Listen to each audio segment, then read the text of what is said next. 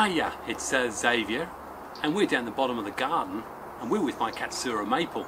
Now, most of you should remember that around about the beginning of June, I took a load of advice about what exactly I should do with this. And it was Jelle of GrowingBonsai who came up with the solution of actually doing 2 air layers.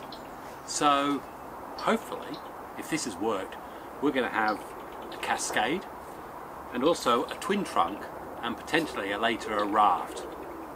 But should we have a look and see if there's any roots there first? Okay, probably the best way of trying to decide this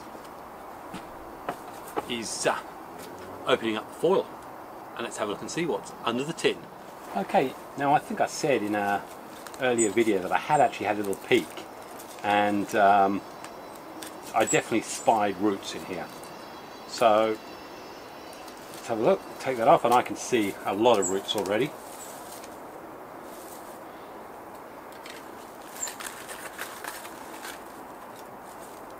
Yeah, it's all sort of white roots there. So we're happy with that one, we can go ahead with that. Then lower down.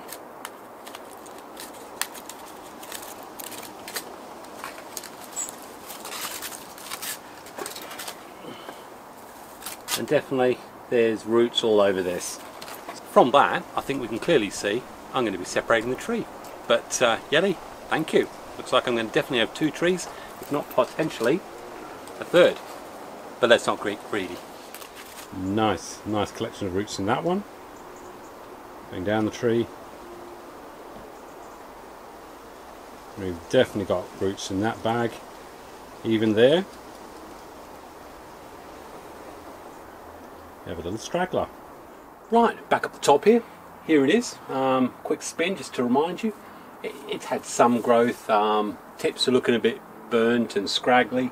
So it hasn't got loads, so it's clearly there's been, well, lower down we've got nice water movement clearly, but yeah, we need to separate this, and we're going to do that right away. Before we go any further, am I going to repeat the sphagnum moss experiment? No. Let me reassure you that up until last year, I've always put my air layers straight into a decent draining soil, and that experiment was only because of the amount of quality roots I saw that Peter Chan had been achieving, and I think it was pretty well clear that in my particular circumstances with the setup I had, that was never going to be successful. So back to what I always try. So let's get this separated, shall we? I haven't decided whether I'm going to go in for a training pot like that, or whether to go for pond baskets. If I can get a pond basket, then that's probably the way to go, to be honest. Right, first thing I want to do, get the ratchet on there. Oh poo, I made a big mistake there. It's too late now, but in my eagerness, I've broken my ratchet. What's happened here? Okay, that's gone. But in my eagerness, I forgot we had this branch down here, which is actually below the air layer, and that was going to be part of that tree. Oh well. Looks like we're going to have to redesign. So let's get the wire off.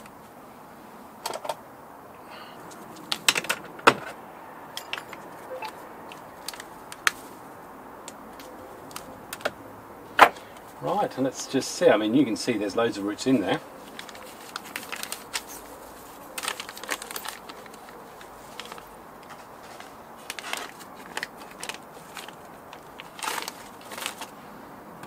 The bag removed, and you can see lots of roots. So what we're going to do, first of all, I'm going to wet them. This is going to be crucial, and I'm not going to overlay with the air layer points, we've all seen it and done it, but do need to be a little bit careful. What I don't want to do is break off too many if I can avoid it. Just got to very gently just tease out. I'm not going to get too much out. What I want to be able to do is spread these roots out just a little bit. I mean, I'm absolutely ecstatic with the number I've got, and I suppose that raises the question, doesn't it? You know, when's a good time to separate? And I'm at the earliest stage. I would normally separate in another week's time, but I could see there was so much roots under here that I just felt it was an ideal opportunity. Now, if you haven't got anywhere near that sort of root production, then you leave it, because the risks of it failing increase drastically the less roots you actually have on the bundle. So if you've only got 2 or 3 little straggler roots, you might be better off just leaving it a little longer. Okay, well, I'm going to continue to carefully tease. There's a big mound here, but it's always that balancing act to get as much of the sphagnum off as you can, and you can also rinse without actually breaking these roots. I've got a few that are browned off, but the rest are fairly white. So, and what I'll probably do is I'll plant this up and then look at it again in the spring. I think we'll come back when it's cleaned off. Okay, well, I've got this this pond basket. Just got a little bit of wire on it that I'm going to use to attach. And the mix I'm going to use is actually the Kaizen number 2 mix, which I'm slowly going to start transferring all my better trees, or all the future trees, into a decent mix, which means it's going to have the zeolite, the lava rock, pumice, all that sort of stuff. And a lot of that's been pushed forward because you just can't get the kitty litter or anything like that. And I've noticed when I've done some research that a lot of the stuff I've been using, although it's giving you the drainage, it's also having an effect on the pH, which for many trees could be why I have some of the issues with growing. So I think it's the first thing I'll say, thanks very much for watching, because as a result of the ad revenue, not only can I get little drill bits and that, but it also means I'm going to slowly be able to afford to buy the more expensive soils. Anyway, let's get this sorted. First thing I'll say is lots of roots. I'm going to carefully cut the end off. Now, as you see, it's going to be a cascade, but I forgot, I've got this branch on the side here. Now I do want to reduce the foliage mass, and I'm going to take the decision now of removing that.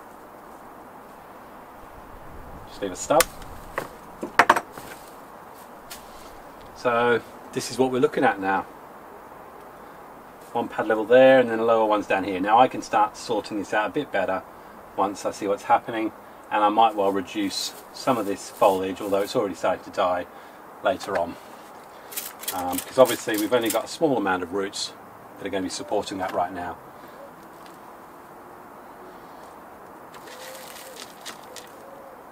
Now initially I'm not going to be putting it on its on the angle for a cascade, because I want to get a nice root spread.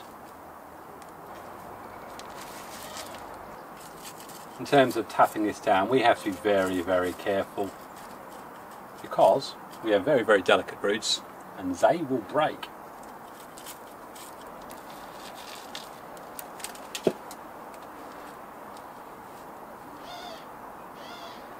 What I will use is that stub as the securing point.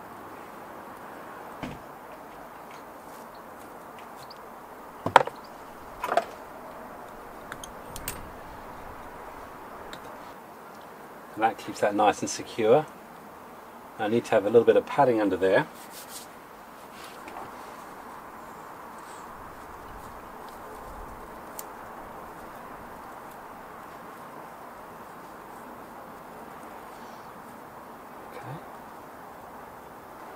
And the final thing I'm going to do, just to help, is just keep some sphagnum moss on the surface, just to help keep the moisture in. And I would foresee myself taking that off again in another 2 or 3 weeks. Hopefully that's all right. Now we do need to look at whether we're going to reduce this foliage in any way. Remembering which ones I actually want. We've got 1, 2, 3, so we've got everything we need.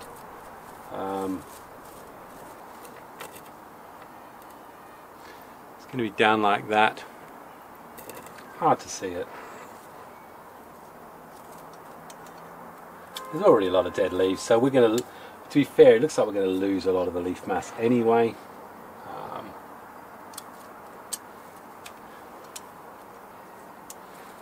I'm thinking that's going to be the crown.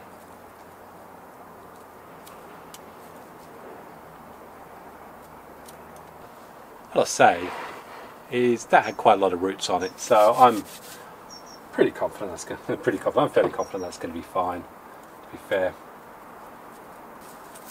What you don't want to have is bugs and everything on it, so I am looking out for bugs, anything like that. And I'll just continue. Basically I'm going to take it all back to junctions of where there's any extensions. I'll take it back to the closest point back to the first division, like here. There's the first division, so I'll get rid of that one there and just thin it out that way. So there it is. Obviously it's going to be a cascade, so it's going to be that way, but you can't see it because my hand's in the way, but we'll see how that grows. Good watering, keep it in a shady place. Yeah. Rightio, well that's good. Rightio. We're now going to go and separate this one. So same thing. And I think this should have just as many roots. Okay, the big reveal.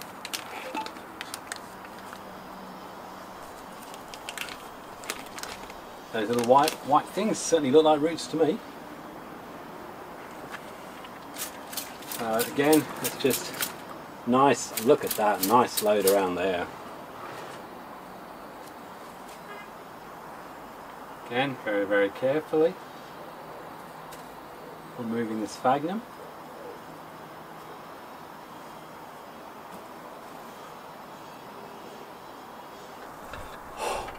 Well, that was a palaver.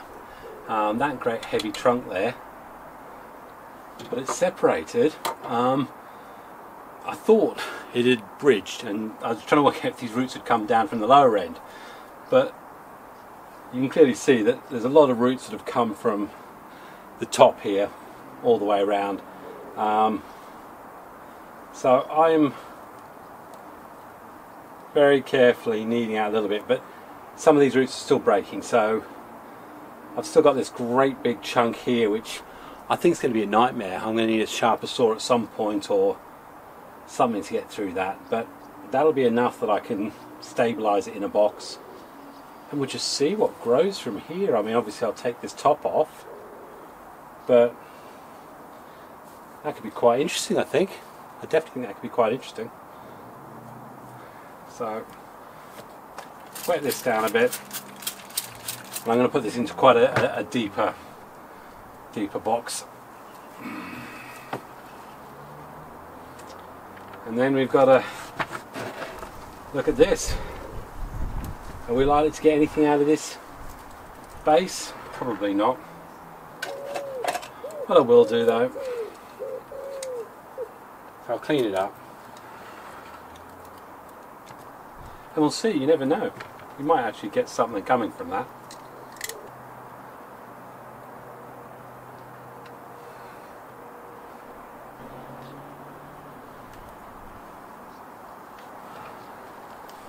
Will something come from that? Don't know. I'm not counting on that one, but I'll leave it as it is and we'll see what happens with it. Okay, so we've got it here. There is lots of roots there. I'm not going to try and take any more sphagnum off, I don't think. Tourniquet wire there, so they've come from above it. So that's one area there's no roots, but it looks like all around the rest of it lots of roots. So they're a bit hard. I don't want to risk breaking them. So I'm just going to literally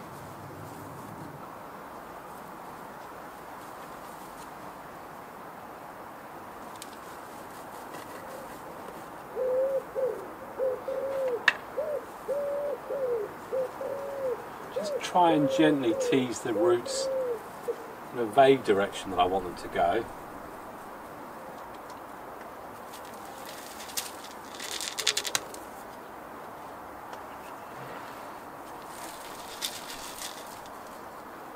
Now the roots are actually very close to where that junction was, so it is probably going to look like a nice little clump. To be fair, I think those roots have come up nice and high.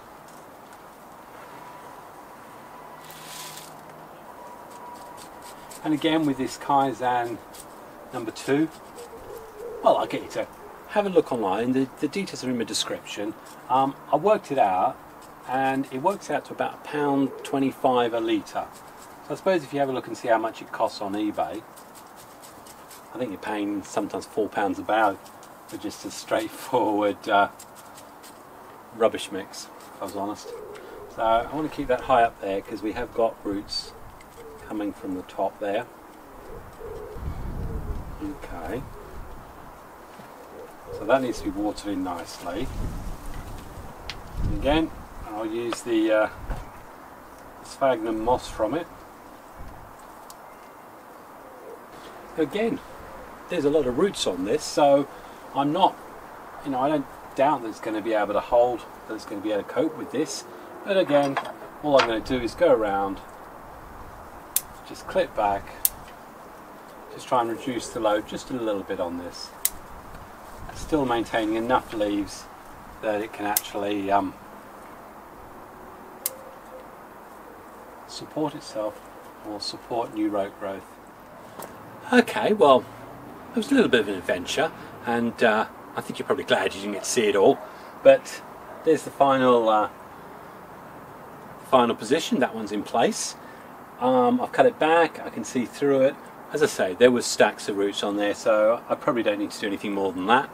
Got it in a pond basket, lots of space, lots of good soil, good free drainage, and it's got at least another 2 months of root growth before we start getting into the really cold weather.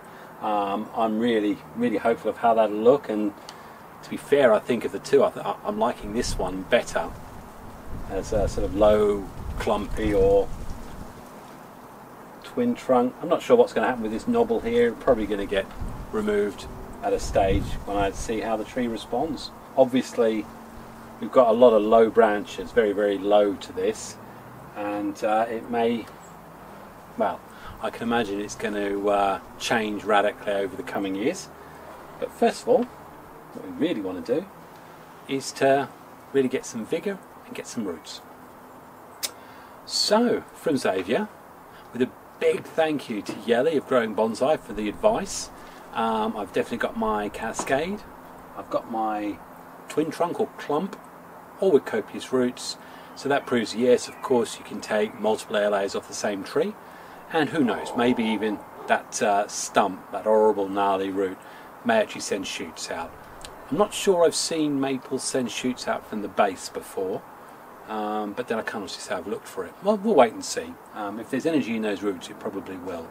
So yeah, so thanks very much for taking the time to watch. If you want to see more about this, the decision making, because Jelle did a really good collaboration with me, where he went through his sketch and design, and really interesting. Have a check out in the description. I've got the 2 videos that relate to this one, and please have a look. Jelle's very funny, you know. So anyway, pleased with what I've achieved. I hope you've enjoyed it. Enjoy the weekend, because that's where I'm approaching now. God bless. Cheers.